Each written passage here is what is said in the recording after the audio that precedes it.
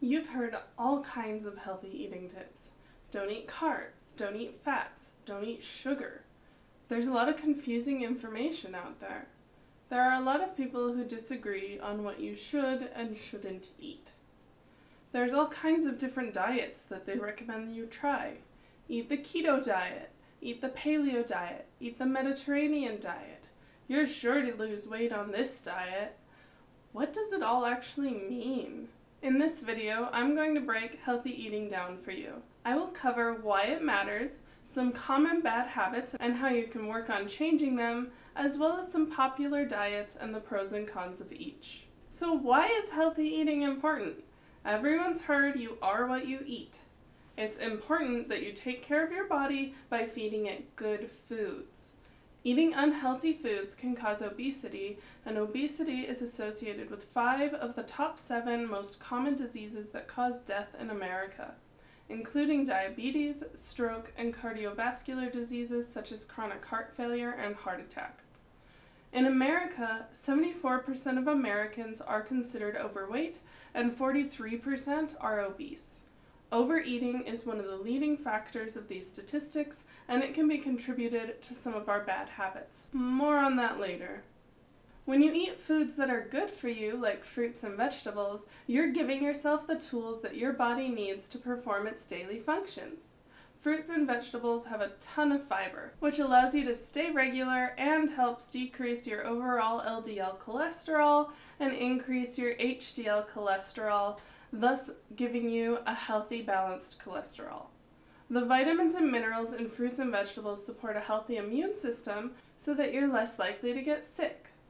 And if you do get sick, you're more likely to have mild symptoms and you're less likely to end up in the hospital. Moreover, healthy foods give you good nutrients to maintain healthy skin, healthy hair, and promote good muscle growth, keeping you looking and feeling your best. If you're eating healthy and drinking plenty of water, then you'll have more energy and less pain as well. Drinking water and staying hydrated helps move waste out of the body. If you work out really hard and you're overwhelmingly sore, that's caused by lactic acid. When you drink water and use the bathroom, you are removing the lactic acid that has built up in your body. Your kidneys process that lactic acid into urea and help you get it out of your body. That lactic acid, as I said, is what's causing that soreness, and so as you get rid of it, that will help you to be less sore faster. Next, let's talk about common eating habits that contribute to unhealthy eating. Everyone is guilty at some point of snacking on the couch. In fact, our brains will start to create a positive correlation between sitting on the couch and eating food. In psychology, this is called a conditioned behavior. After you've developed a conditioned behavior, you start to crave food every time you sit on the couch. Another common bad habit is overeating. The average American eats well over 3,000 calories per day, which is almost double what people need to eat each day. The last bad habit is eating empty calories.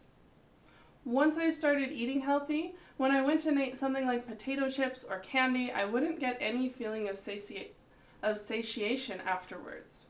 That was when I truly learned the meaning of empty calories. It has made it easier for me to opt for healthy snacks like a banana or nuts and seeds because I actually feel like there's something in my stomach after I eat and I feel better and more fulfilled. What are a few ways you can start changing these bad habits? First, when you snack on the couch, try to change the association with food. Maybe pour a glass of water and sip on that rather than grabbing a bag of potato chips and mindlessly eating out of it.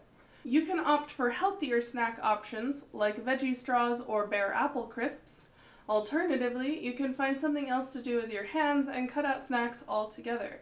Get yourself a Pop-It, and every time you sit on the couch and watch your favorite TV show or veg out, start playing with the Pop-It to give your hands something to do to distract yourself from the impulse to eat. Additionally, you could try out some new hobbies, such as taking up knitting or doing something in a different area of the house, like coloring an adult coloring book at the table. The main goal here is to try to break the brain's association between the couch and food. If you want to eat less, there are a few techniques to make this easier. The most obvious one is to put less food on your plate. One way that you can do this is to put the amount of food that you would normally eat onto your plate and then just use a spoon and scrape a little bit back into the serving dish. Something that they do in Japan is to put several different types of foods onto several smaller plates. If you've ever been to a Japanese restaurant, you've probably experienced this. They bring out a little bowl of miso soup, and then they bring out a separate bowl of ginger salad, and then when they actually bring your food out, it's either on several different plates if it's sushi, and if you get a bento, it is organized into 5 different sections on the plate. By putting a variety of food on several smaller plates, not only are you eating more variety, but you're also eating less. In the book Ikigai by Hector Garcia and Francesc Morales, they talk about a concept called hara-hachibu, which means that you only fill your stomach 80%. This means that you don't experience a long digestive period, and it decreases how much you actually eat. By eating less, the book states that this doesn't weigh down your body and increases your overall longevity. When you eat on several smaller plates and apply this concept of hara-hachibu, you are tricking yourself into thinking that you've eaten more than you actually ate, which helps you eat less overall. For our last bad habit, let's talk about eating healthy snacks. This one is actually pretty simple. You just have to make changes to your grocery list. First, I want you to stop going into the snack aisle because you're not going to eat that food anymore. You need to get unhealthy snacks out of the house. Period. Find similar items to make the changes a little bit less drastic.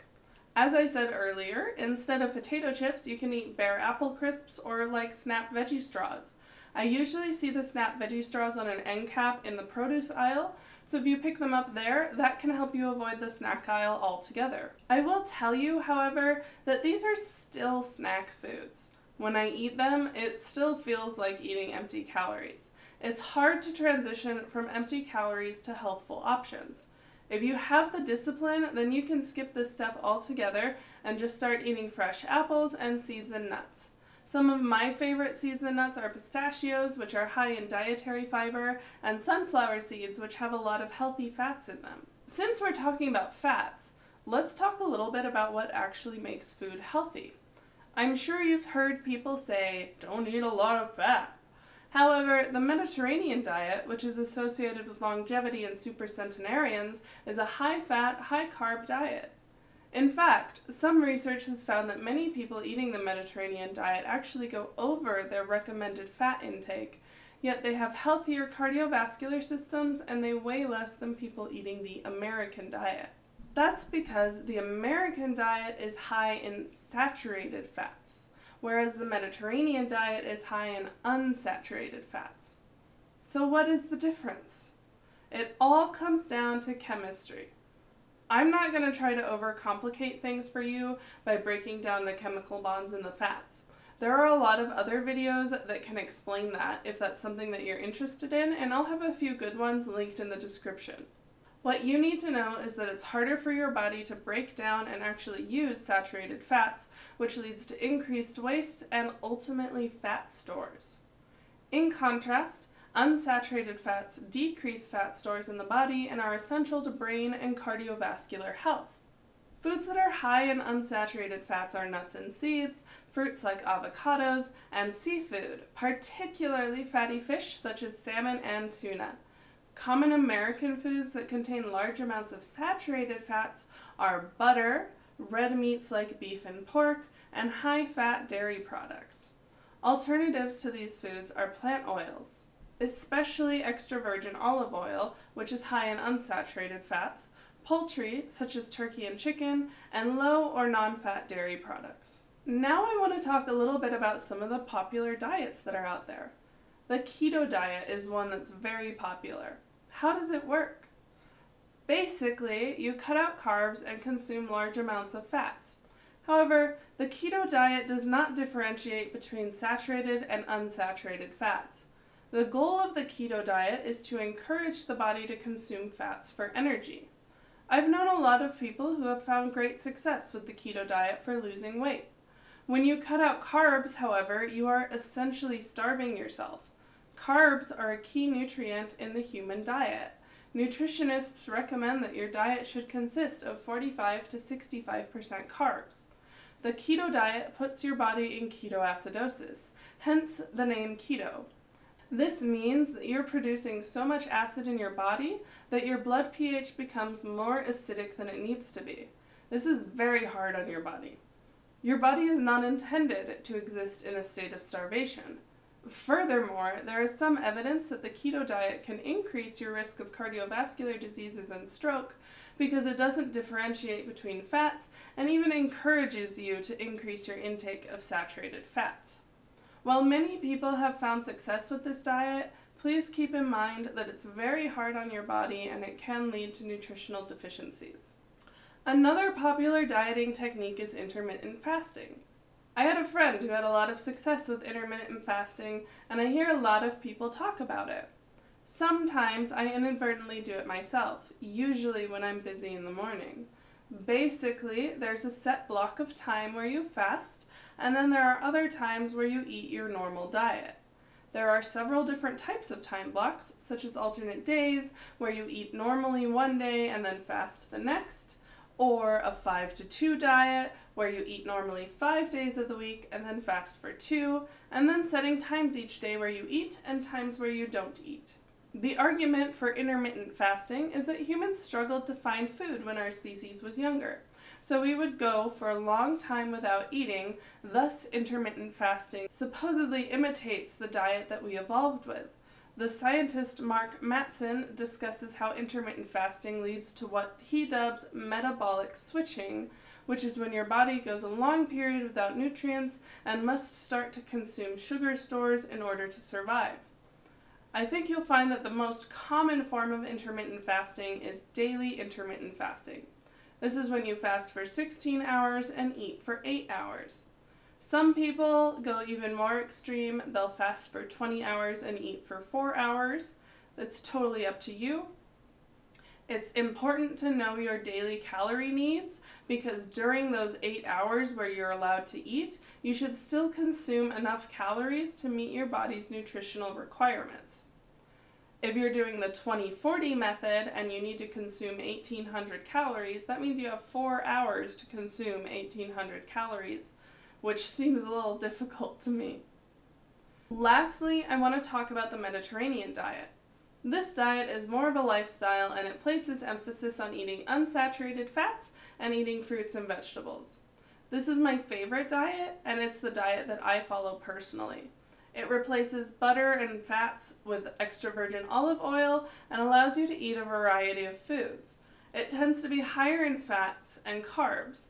A plate of food on the Mediterranean diet has roughly 50% fruits and vegetables, 25% protein, and 25% carbs.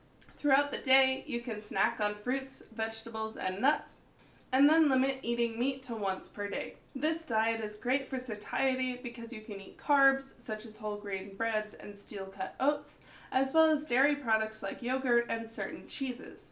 The Mediterranean diet allows for a lot of variety, and it tends to be more nutritionally balanced. Since it is a lifestyle, you should have a goal to meet friends and family throughout the week, and it recommends exercising 5 times a week. This has been my video introducing the concepts of healthy eating. I trust you found it informative and that you have the tools you need to start eating healthy and practicing healthy eating habits today. Thank you so much for watching this video, and I will see you next time. Much love, wanderers. Namaste.